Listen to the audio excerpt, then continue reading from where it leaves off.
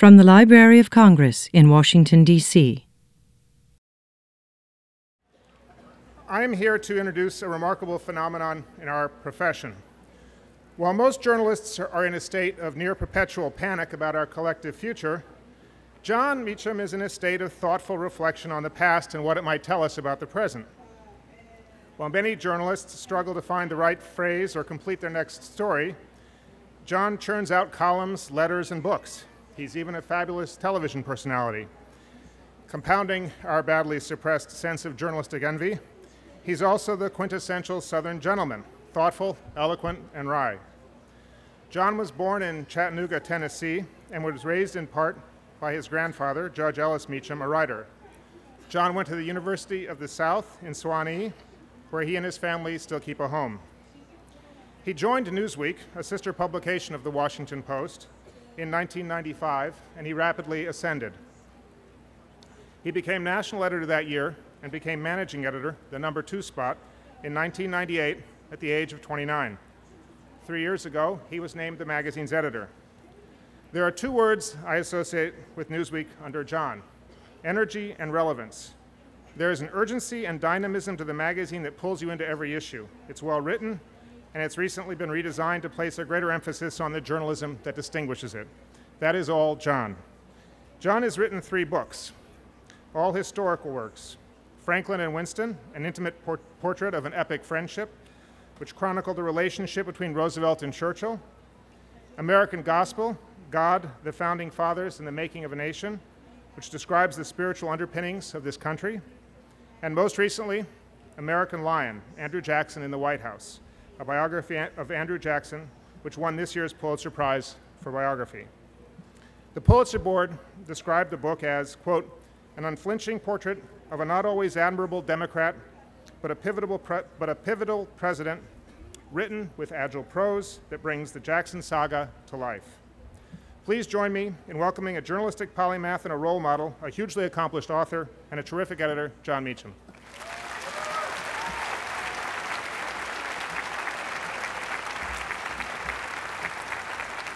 Thank you.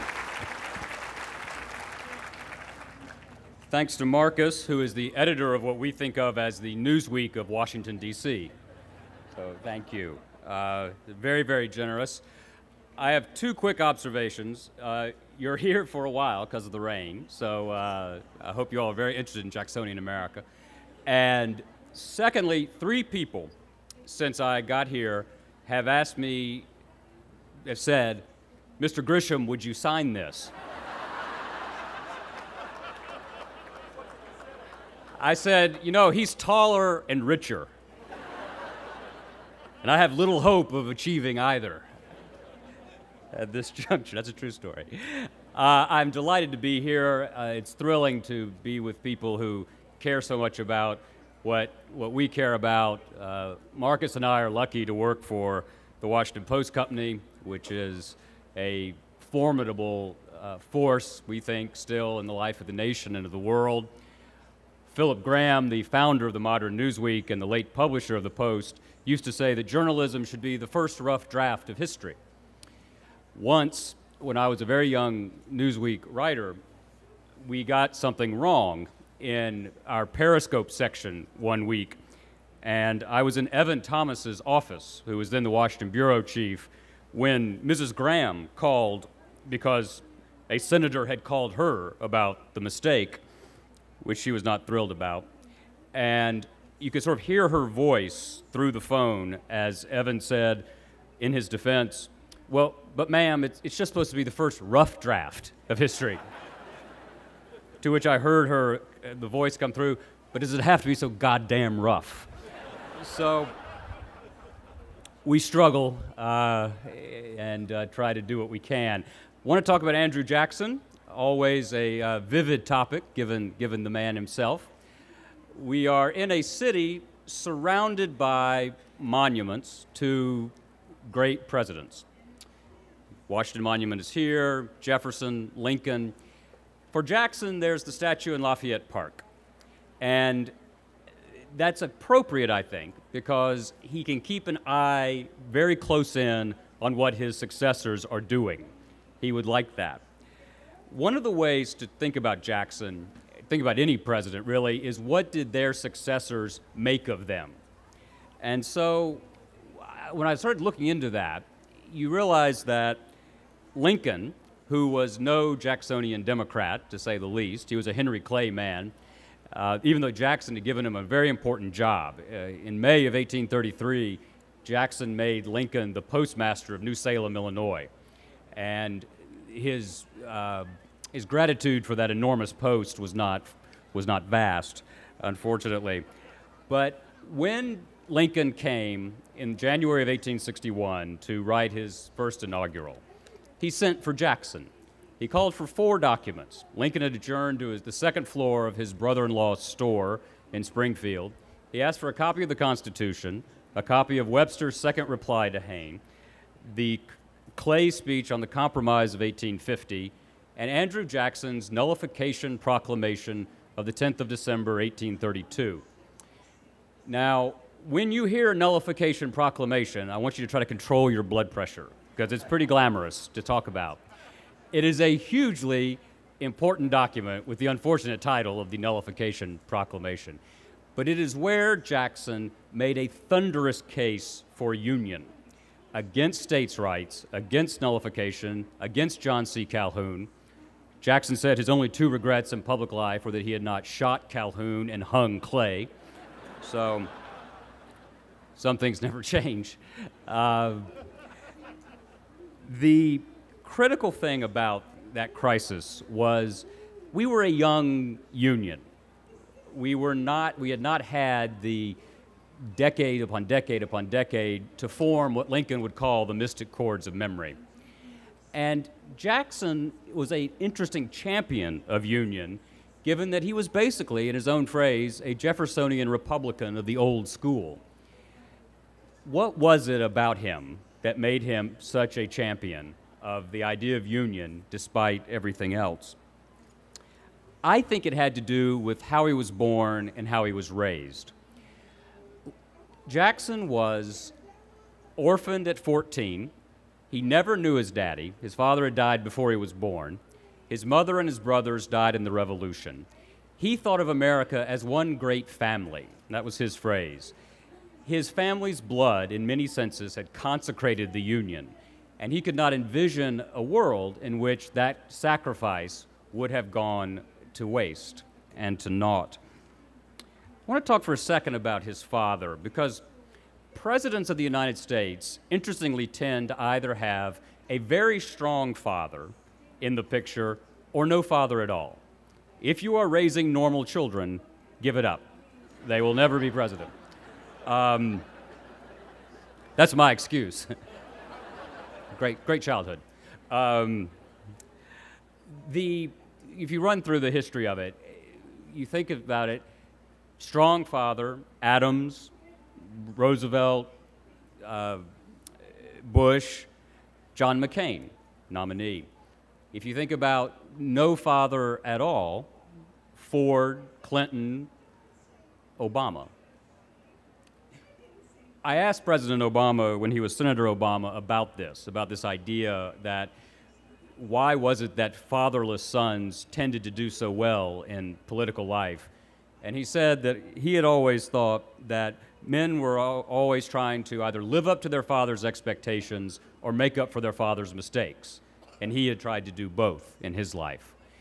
I think that's true of Jackson. He was a dependent from a very early age. He had to be raised by relatives, by kith and kin, who weren't all that thrilled to have another mouth to feed and another person to raise. Andrew Jackson was what we would call in a later era a troubled teen. He tended to slobber when he got furious. His temper was already being honed. He was a handful, and he felt always that he was somehow not in control. And I think that exacerbated his feelings and his personality, his hunger to be in charge. His mother said a very interesting thing to him early on, suggested that he become a minister. For the cause of God and of the country, I think it's probably best that didn't happen. Militant Christianity would have had no greater champion, come to think of it.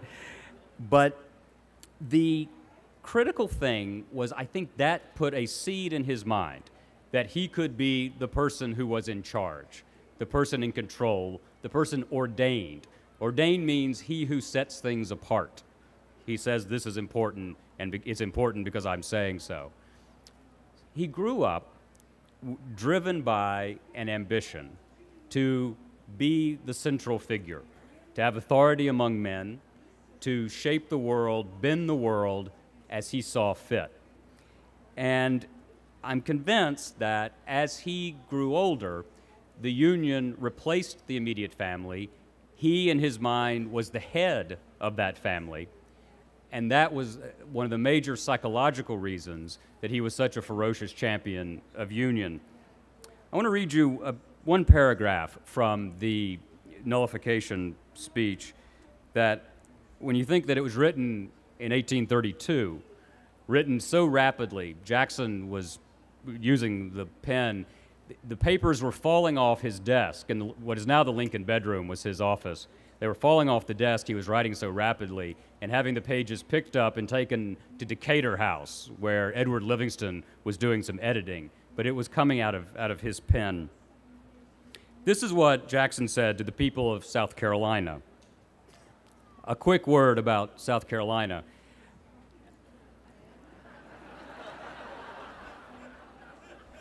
Okay, don't need to do it. Excellent.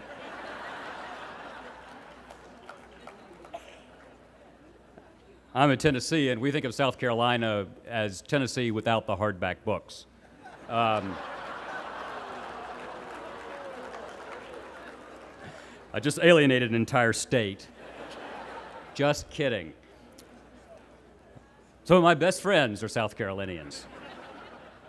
I know a lot of them from, I went to, as you heard from Marcus, I attended the University of the South in Sewanee, Tennessee. For those of you who may not know it, it's a combination of Brideshead Revisited and Deliverance. Very particular kind of culture. But South Carolina has always been trouble for the Union. No yelling, please. Here's what Jackson said to them in 1832. Contemplate the condition of that country of which you still form an important part. Consider its government, uniting in one bond of common interest and general protection so many different states, giving to all their inhabitants the proud title of American citizen, protecting their commerce, securing their literature and their arts, facilitating their intercommunication, 1832, remember, defending their frontiers, and making their name respected in the remotest corners of the earth. Consider the extent of its territory, its increasing and happy population, its advance in arts which render life agreeable, and the sciences which elevate the mind. See education spreading the lights of religion, morality, and general information into every cottage in this wide extent of our territories and states. Behold it as the asylum where the wretched and the oppressed find a refuge and support. Look on this picture of happiness and honor and say, we too are citizens of America. It was a powerful and, again, thunderous statement coming from Jackson, particularly since Jackson's reputation was not simply as a, to say the least, a man of words. He was the quintessential man of action. He threatened to field an army and march into South Carolina. He would lead it himself. He threatened to hang the first nullifier he could get his hands on. He, again, subtle guy. But in point of fact, he was subtle. While he was making these grand statements, he was absolutely handling the legislative and diplomatic situation with great skill, quietly behind the scenes. It was his administration that ultimately resolved the crisis without violence. He would sit up late in the night in the White House writing letters to his ally on the ground in South Carolina, insisting, don't make the first move. Don't provoke them. Make them be in the wrong. Once during the Bank War, a delegation came in looking for relief, and Jackson exploded, spit and spewed and knocked things down, and said, this is not the place to come.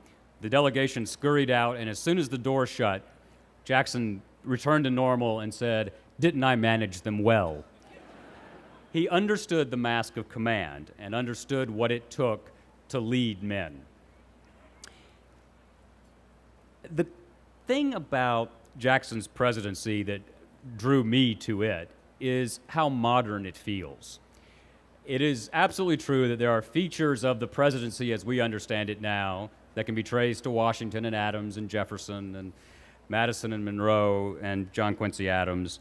But the idea of a democratic, lowercase d, leader with a covenant with his supporters, in constant communication with them, arguing that as president, he is the, as he put it, the only directly elected representative of the American people, is really the beginning of the presidency as we recognize it now. Jackson, you know, it used to be said of FDR that FDR's philosophy of the presidency was himself in it. That's actually true of a lot of them, I think. It's certainly true for Jackson. I want to talk for a second about the strong presidents who explicitly credited Jackson with this view of the presidency. TR said explicitly, I modeled my presidency after the Jackson-Lincoln school. FDR had what you might call a man crush on Jackson. He was virtually obsessed with him. He had on Pennsylvania Avenue, for his inauguration in 1937, FDR had the inaugural stand built as a replica of the Hermitage, Jackson's house in Nashville, Tennessee. He saw himself, FDR did, as the embodiment of Jackson. As Jackson had fought the bank and entrenched interests, he, FDR, was putting the New Deal together and fighting the malefactors of great wealth, to use that phrase. He very much wanted Jackson and Jefferson to together be the patrons of the Democratic Party.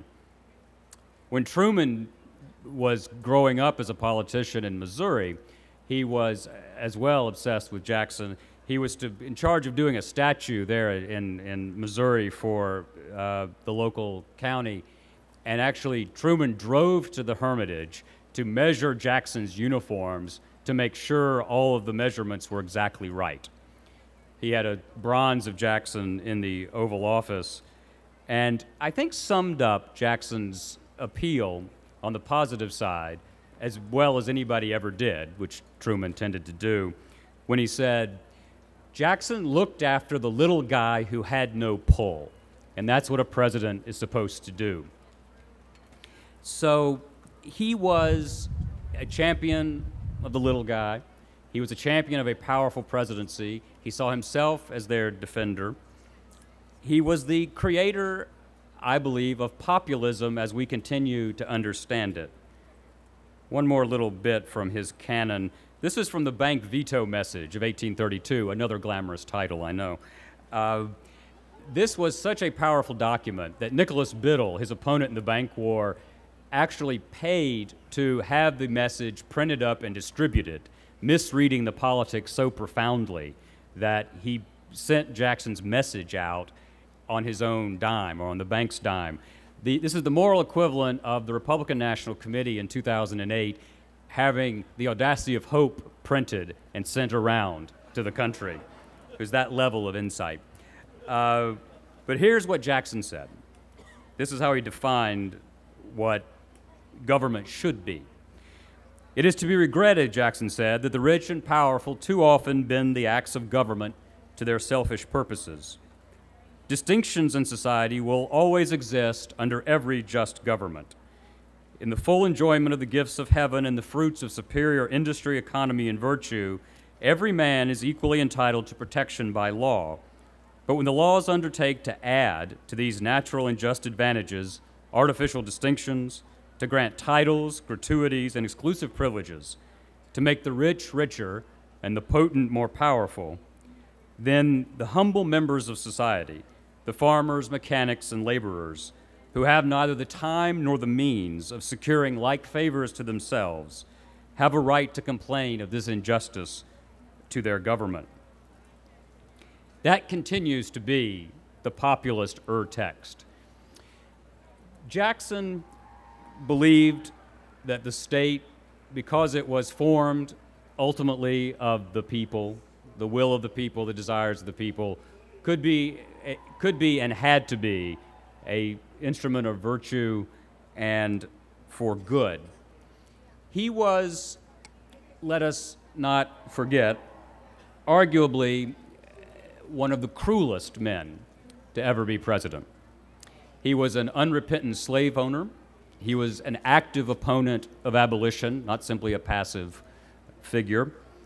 He was the architect of the Trail of Tears and Indian removal, one of the most important acts of legislation of the 19th century, which is almost completely forgotten, is the Indian Removal Act that passed in May of 1830. He was one of the worst figures if you were on the other side. If you were in his way, he was merciless. One of the things you have to do if you make your living the way I make mine, and you're not John Grisham, so for the other 306 million of us, is you have to look back and decide what to do with retrospective moral judgment. Should we condemn blindly or completely when there's a reason for that? Or do we have to put ourselves back in that time to recover the temper and spirit, prejudices and passions of that era? I am very much in the latter camp. Arthur Schlesinger used to say that self-righteousness in retrospect is easy, also cheap. And I think the best thing we can do with the sins and omissions and crimes, in some cases, the outrages of people like Jackson, of people like Lincoln, of people like our founding fathers, is to find in those outrages the knowledge, the strength, the willingness to look around in our own time at the injustices that surround us. One generation's good is the next generation's clear evil.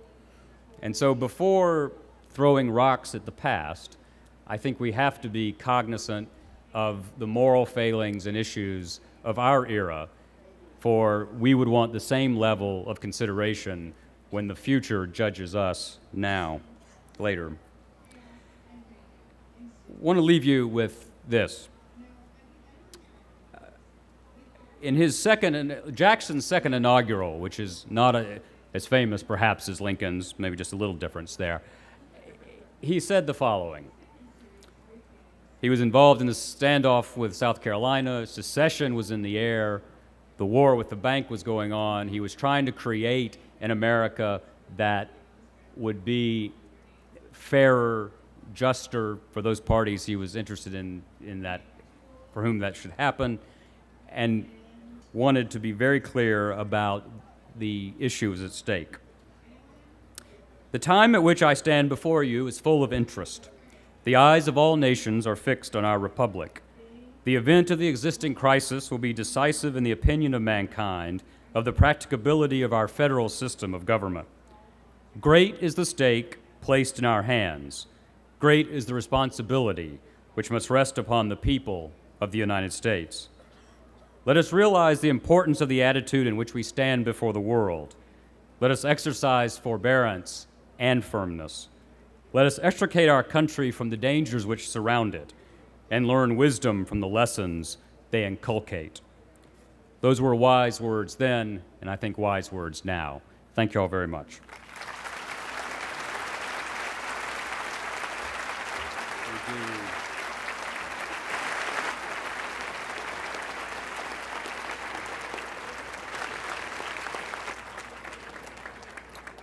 Thank you.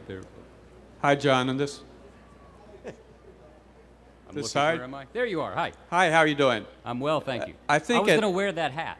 This is it's for the rain, but Yeah. I'm inside. I think at the very least he had the finest set of hair any president had. He did. If John Kerry had won, there would be a race. There'd be a race. And John Kennedy wasn't bad either. What I would like you to comment on, if it makes any sense, is that it seems like Jackson was the first president who didn't really ever think of himself as a British subject. His family was tortured by the British. He fought the British in 1812. And did that give him a sense of being a true American, and that sense of us versus them? And what's Mika really like? Strike that. Yes, absolutely. We are in a, with Jackson, we have the first self-made man who was ever president. He was the first non-planter from Virginia or Adams from Massachusetts. When he was 14, he was briefly a British prisoner of war during the Revolution, during that vicious fighting down south. And a British officer said, "Polish my boots." He refused, and the British officer hit him over the head with a saber, leaving a gash the length and width of a man's finger in his head. He was there till the day he died.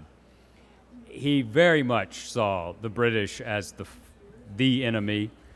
He was pretty good on the diplomacy with them ultimately when he was president, but he saw himself as an American, he saw himself as a Republican, lowercase r, and he was the first president to see himself also as a Democrat, lowercase d. In your research, what did you find Native Americans of that time saying and writing about Jackson? That's a great question. What did Native Americans of that time say and write? One of the things you have to do when you're making these judgments in retrospect is judge the level of thinking on the side of reform in those years themselves. One of the things I loved doing in this book was learning more about Jeremiah Evarts, a name I don't know how familiar to you. He was the William Lloyd Garrison of Indian removal. I think the reason we don't know more about Evarts and we do about Garrison is Garrison won and Evarts lost. There were a number of essays, a number of protest documents produced in order to make the moral case against removal. Native Americans found him to be a great father, uppercase G, uppercase F, which was the custom of the time, who represented a government that tended to break its promises. So it was not it's such a complicated question in some ways, and then it's quite simple. We wanted the land in the eastern United States. This is exactly where I grew up, in southeastern Tennessee and Georgia. And the death knell was sounded when they found gold on Cherokee land in northeast Georgia. And that was that. So there's no sugarcoating this or explaining it away. There's explaining it, there's no excusing it. One more. One more. Can I ask? Sir. So Jackson instinctively may have cared about the little guy, but can you point to any progressive legislation and laws that he would have gotten passed? I know it was a little bit early for much of that from the presidency, but things that would have actually benefited as opposed to sort of tearing down things like the bank. Well, he believed very much that a balanced budget paying off the national debt was ultimately the rising tide that would lift all boats.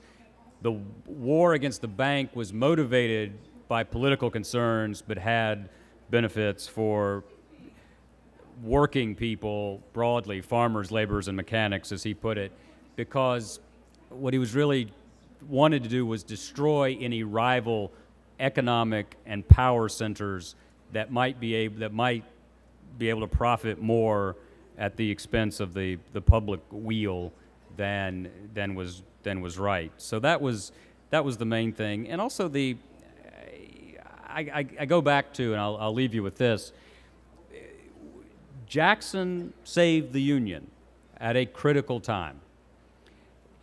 There was nothing foreordained about the American experiment. We were always in danger. From the Whiskey Rebellion through secession, through 1865, really, we were at risk. And Jackson set the stage for Lincoln. Without Jackson, there would have been no Lincoln, I firmly believe. And one of the things that I think we have to do when we look back is try to discover what is it that can help us pushing forward. And with Jackson, I think it was a concern for, as Harry Truman said, the little guy. And that concern, as President Truman said, is what a president's supposed to do. So thanks very much. This has been a presentation of the Library of Congress. Visit us at loc.gov.